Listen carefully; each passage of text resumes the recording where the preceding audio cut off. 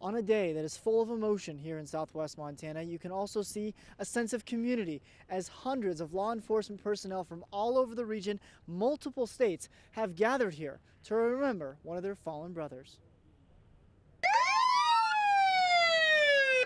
Fallen trooper affects everybody, not only in our state, but it affects everybody nationally.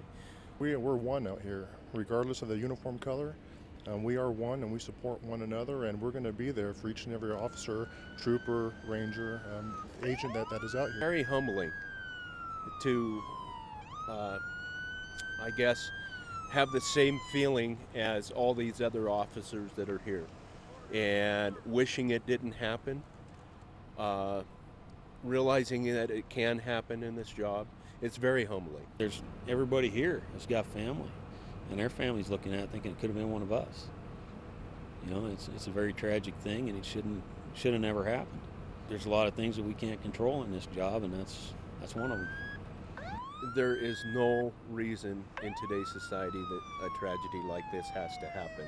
We realize that it does happen, and to happen to somebody so young and have his whole life taken away, it's just overwhelming.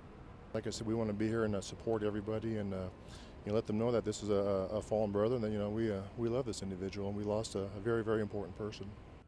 I also had the chance to talk to one other law enforcement personnel, and she told me that if she were to be killed in the line of duty, this is exactly how she'd want her funeral to be. From just outside Three Forks with cameraman Craig Rowboat, I'm Adam Bell for Montana's News Station.